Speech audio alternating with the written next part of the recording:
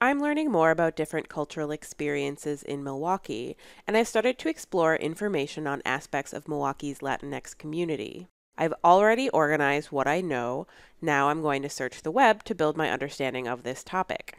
First, let's talk about where search results come from. Google uses algorithms to anticipate what I want to see in my search results. Algorithms, the instructions computer systems use to solve problems and complete tasks, alter the search results I see based on my profile data, like my gender, age, and race, my search history, the device I'm using, and my geographic location. This means that even if we use the same search terms, we're going to get different search results.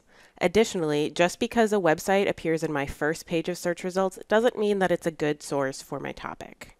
Because of this, I'll need to critically evaluate my search results.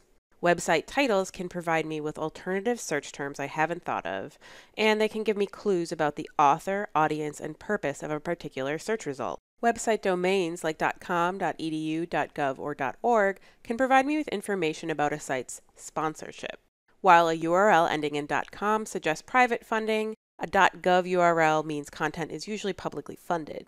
Website funding won't tell me if a source is credible or good. However, it will provide me with context when identifying a site's creator, intended audience, or purpose. I'm also going to pay attention to the text below each search result. This preview blurb will show me how my search terms are used in the context of the website, and it'll also give me an idea of the type of content I'm about to view. For example, the title of this website, WHSF/Mexican Fiesta, suggests there might be a cultural event in my city I could explore. This is further confirmed in the text preview below the search result. Finally, the .org domain of this website suggests that this content is hosted by a not-for-profit organization. Evaluating my search results before linking out has given me a sense for the types of conversations going on around my topic. Now I'm ready to focus my inquiry.